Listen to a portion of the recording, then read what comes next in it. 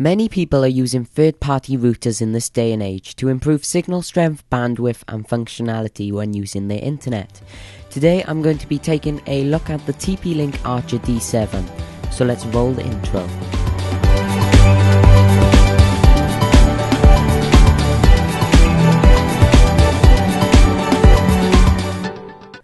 Hey guys, Sam here from Speedline Technology. As I said just before the intro, I'm going to be reviewing the TP-Link Archer D7 router. So first of all, I would just like to say thanks to TP-Link for sending this product out for review. The Archer D7 is a modem router with a combined wired/wireless connection, and it has a decent variety of features compared to many other routers out on the market today. It is also said to be great for use at home or in a business office. As usual, let's start off by taking a look at the box. On the front we have a nice picture of the router, the brand and the product name, and finally some of the product's best features such as gigabit wireless speeds, maximum range and dual USB ports. Next, on the rear side we have a few more of the router's features and another picture of the router, but this time explaining all of the ports, and finally we have a comparison table comparing some of TP-Link's other premium routers. So now let's open up the box and take a look inside. Straight away on top we have the resource CD, a quick installation guide, a declaration of conformity and a GNU GPL. Underneath that we have the router itself, an Ethernet cable, 2 ADSL cables, 3 external antennas, the power supply and an ADSL filter. Taking a closer look at the router, it has a glossy surface on top, the brand logo and a silver aluminium piece which keeps the router flat on a table and actually does cool down the device.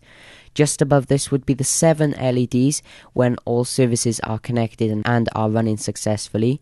On the back of the router we have 3 ports where the antennas go, an ADSL port, 2 USB ports, a WPS button, a Wi-Fi toggle button, the pin reset hole, 4 Ethernet ports, a power button and finally the power port. The 2 USB ports are great for setting up a print server, charging a mobile device or connecting up storage devices to share files in the network. Also, this router has 6 antennas, 3 internal and 3 external. The 3 external antennas are very easy to install. All you need to do is screw them on and then adjust them to a position of your liking. This router has a great design and looks great on any table or desk. Also, this device has no problem with cooling at all with the rigid design on the bottom side.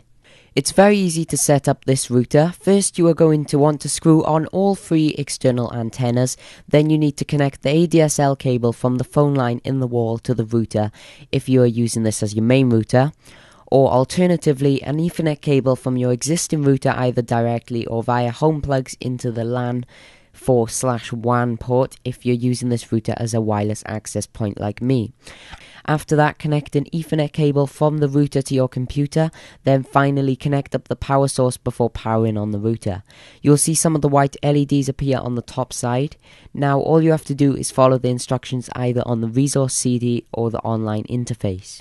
To access the online interface, make sure your computer is connected to the router either wirelessly or wired, and then log on to www.tplinkmodem.net using a web browser, where you will then be prompted for the username and password, which by default are both admin. The online interface has a lot of different options and settings. It allows you to set up the router as a wireless access point or set up simultaneous networks using 5 GHz and 2.4 GHz. Also, you can configure a guest network, an FTP server, a print server and lots more. I found that using the 5 GHz channel was the way to go, using it for online gaming and HD streaming. I didn't really bother too much with the 2.4 GHz option, however, as I need to rely on fast speeds and good performance. Finally, this router can transmit and maintain fast speeds across long distances with its 6 antennas. Using this router, I'm able to get excellent signal strength throughout my whole house and the front and back gardens. Overall, I think this is a great router. It has a great design and looks very elegant wherever you place it.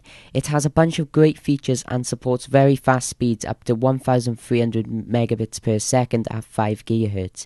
It's definitely worth the upgrade from the router that your ISP sends out to you when you first sign up to their services. Also, I like how the LED indicators don't even look like lights in the day and aren't too bright in the night. Be sure to check out the TP-Link website if you want more information. Also, if you'd like to buy this product, there will be a link down in the description below. My name is Sam and you have been watching Speedline Tech TV. Thanks for watching and I'll see you next time. Goodbye.